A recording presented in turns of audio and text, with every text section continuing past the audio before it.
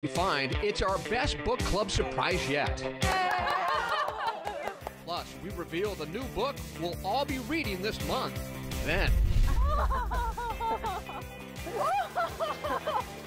our refined Whistler adventure dives into a spectacular spa experience. Plus, that's probably the best fish and chips that I've ever had. We flag down a food truck whose fish and chips are becoming legendary. And it's so dreamy. I just want to eat it with my eyes closed. we eat our way through Seattle's International District, one hidden gem at a time. Seattle Refined starts now. Hey everybody, welcome to Seattle Refined. I'm Gard Swanson. There is nothing that compares to being swept away by a great book. You know what I'm talking about, the kind of read that inspires you, challenges you, and makes you look at the world just a little bit differently. Our February Refined Book Club pick was all that and more. In fact, many readers tell us it's their favorite book club pick yet. It's called This Is How It Always Is by Seattle author Lori Frankel.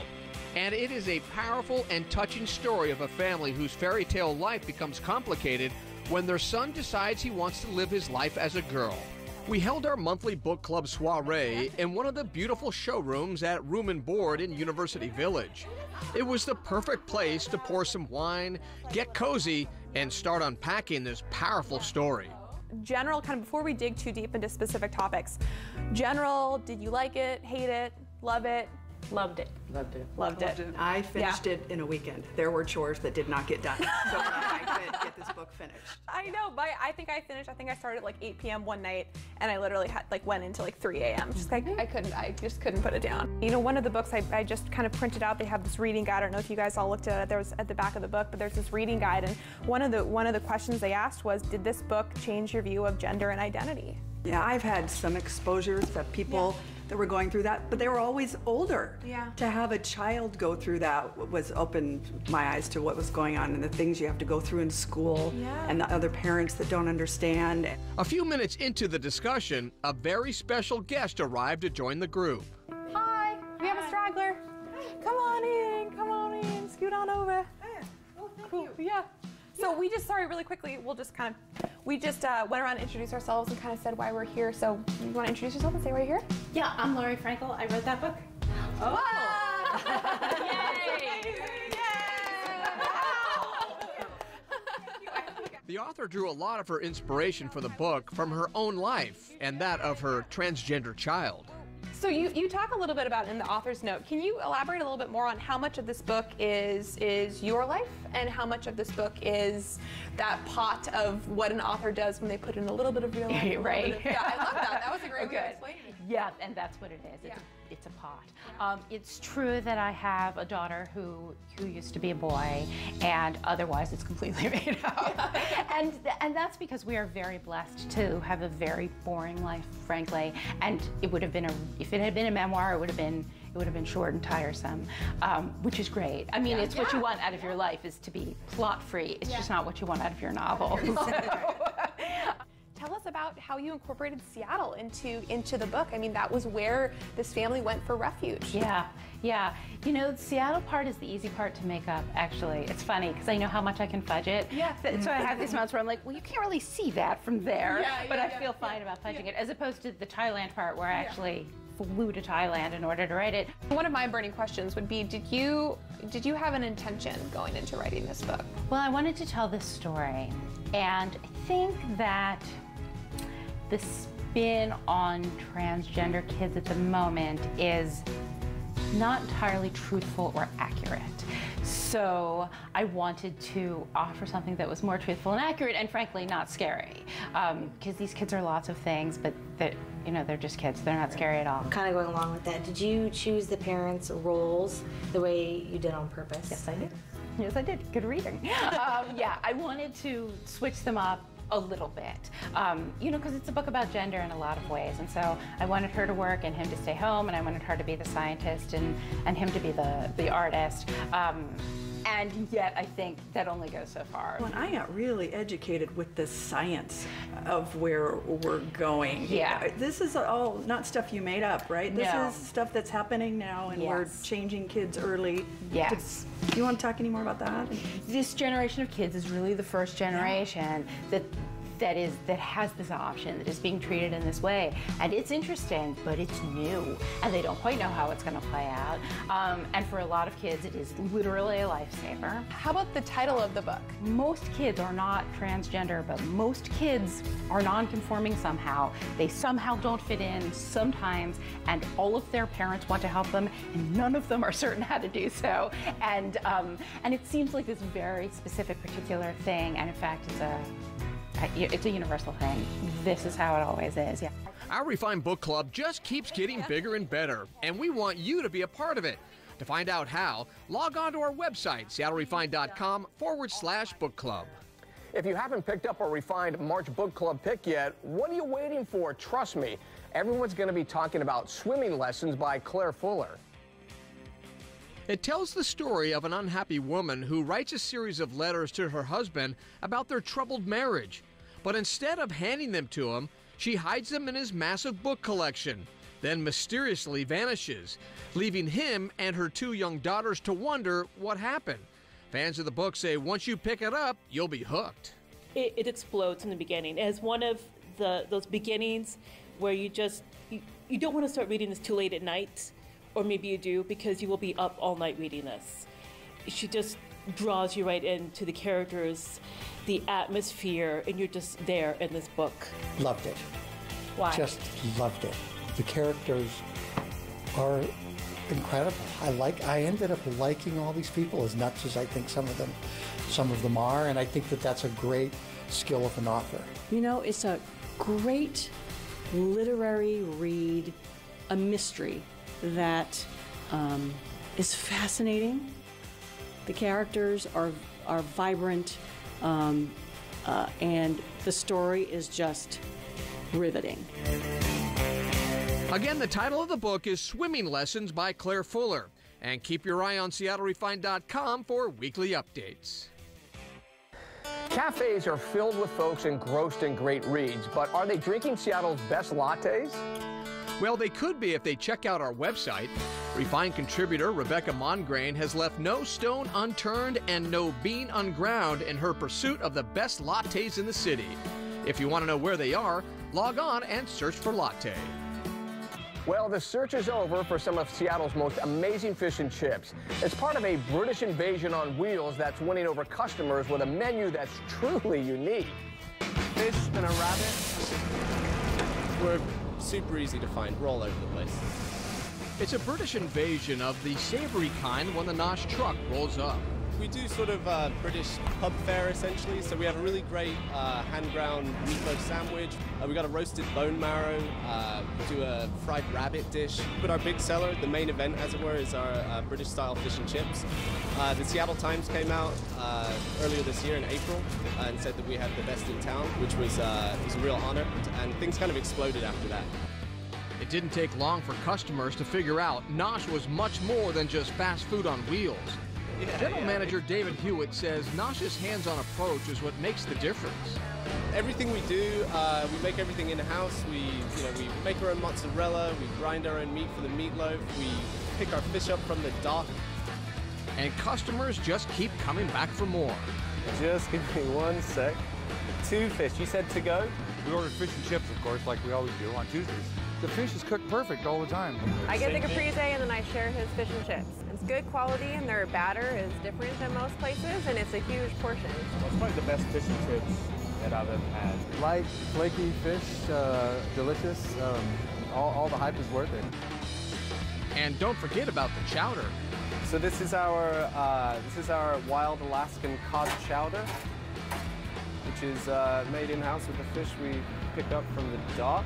Some scallions, and just a drizzle of parsley oil. We're very meticulous. We pay attention to detail, and we think that shows up in our food. A lot of people line up to get their fish, so can't deny the line. Do you have a favorite food truck we should check out? Drop us a line at hello@SeattleRefined.com and let us know. Seattle Refined is just getting started. Please open smile. It looks like a game of dress-up. But this Western Washington mom is actually teaching her daughter a valuable lesson. But first, Refined discovers a spa off the beaten track. That's well worth the hike.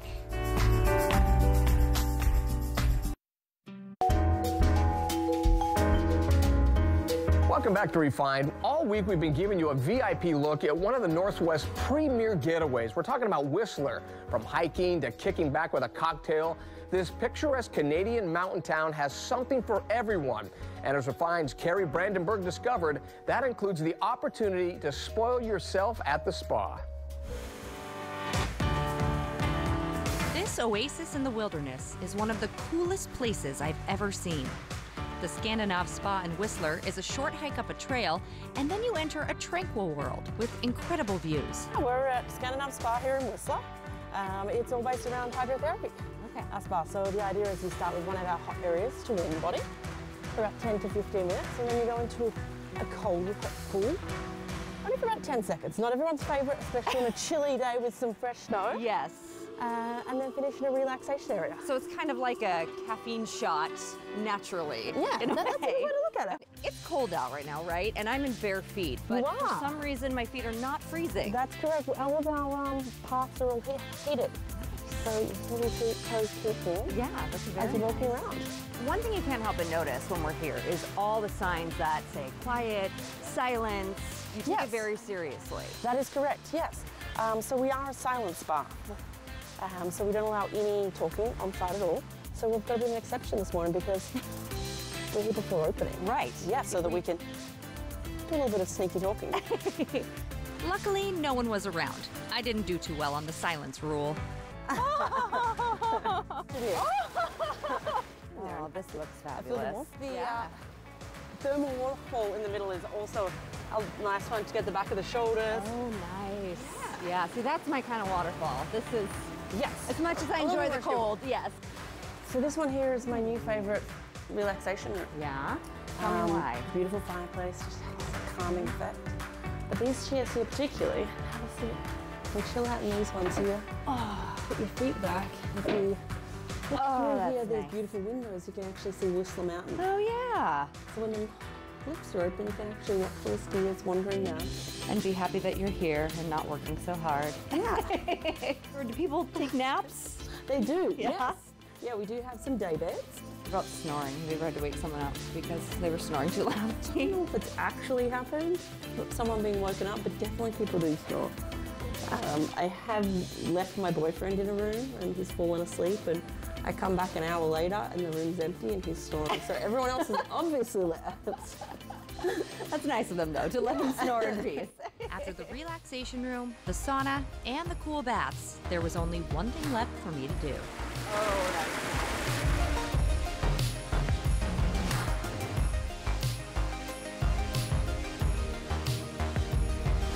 More moments from our Refined Whistler adventure, check out our website.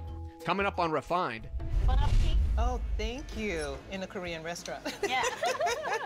A VIP culinary tour of one of Seattle's most culturally rich neighborhoods. Next.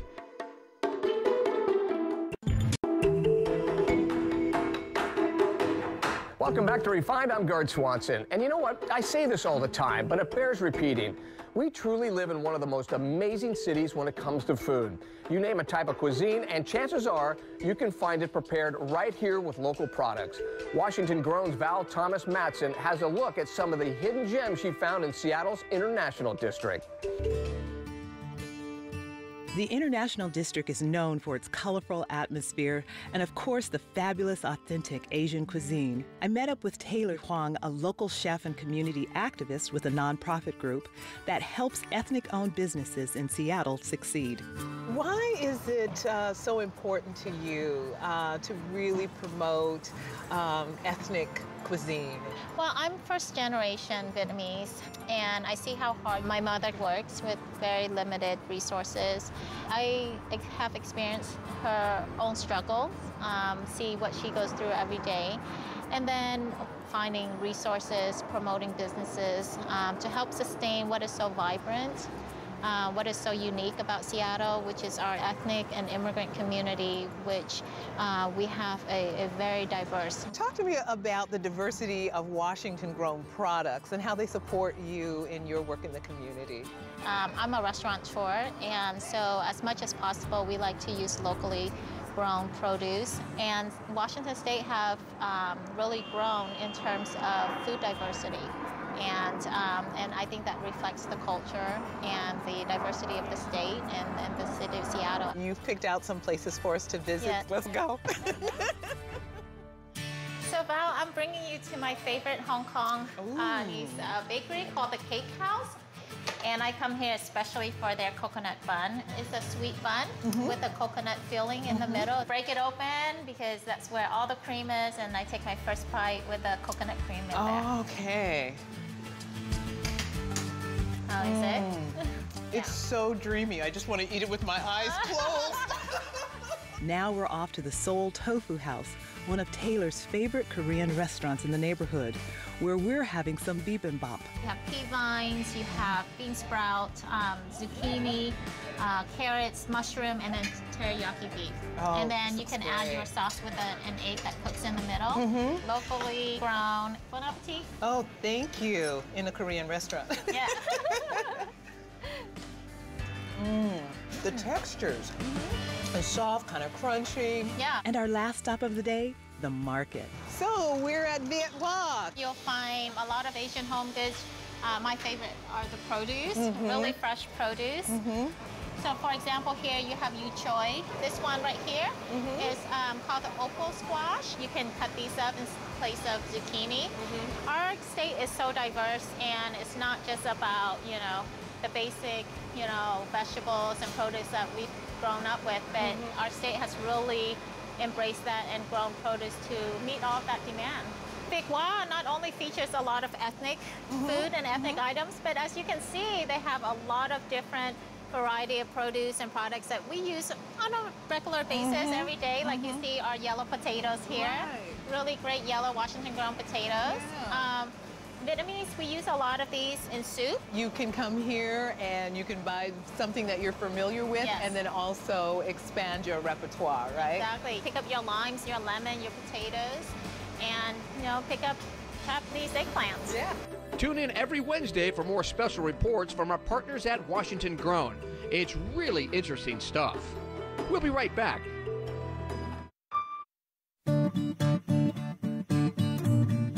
Welcome back to the show. You know, we are always looking for inspirational and uplifting stories here on Refine. And as it turns out, we missed a really good one in February for Black History Month. It's about a local mom teaching her daughter about the history of civil rights. And though we might be a few weeks late, we decided there's no bad time to share this one. Here's Como's Gabe Cohen. Pin your hair back. Christy Jones wants her daughter Lola to see something. Face towards me. A lesson through dress up. There we go. Get a twist. Complete with colorful lipstick. Turn you to the side. Big open smile. And a photo shoot. Up just a little. There we go. Ooh, but now we got to see what we have and compare. What comes out. Do you like it? Is a snapshot into the past. Today, 5-year-old Lola is dressed as Zora Neale Hurston, a black novelist of the early 20th century. This portrait is Lola's 23rd in as many days. From Harriet Tubman to Maya Angelou, a different historical figure for every day of Black History Month. They had the deck stacked against them and were able to overcome all odds, and it's just so inspiring. You hope that your kid grows up to do incredible things, and having examples for them just kind of guides them. She hopes their courage touches Lola. That's why their photo shoot always ends. Do you know what's special about her? With story time. She wrote books a long time ago, and that's kind of why it's important for us to do these projects too, so that we can help people remember important women like her. Lola is admittedly still shy, but she's eager to show you her favorite portrait. Rosa Parks. Yes, Rosa Parks, and here's why. Because she was brave. Those little lessons mean a lot. What did Dr. Jemison teach you? That you can be anything. And now, she'll be reminded Who is it? to never forget. Is that all, Lola? All right, that'll do it. That's a wrap for today's show. Thanks for joining us. We'll see you next time right here on Seattle Refines.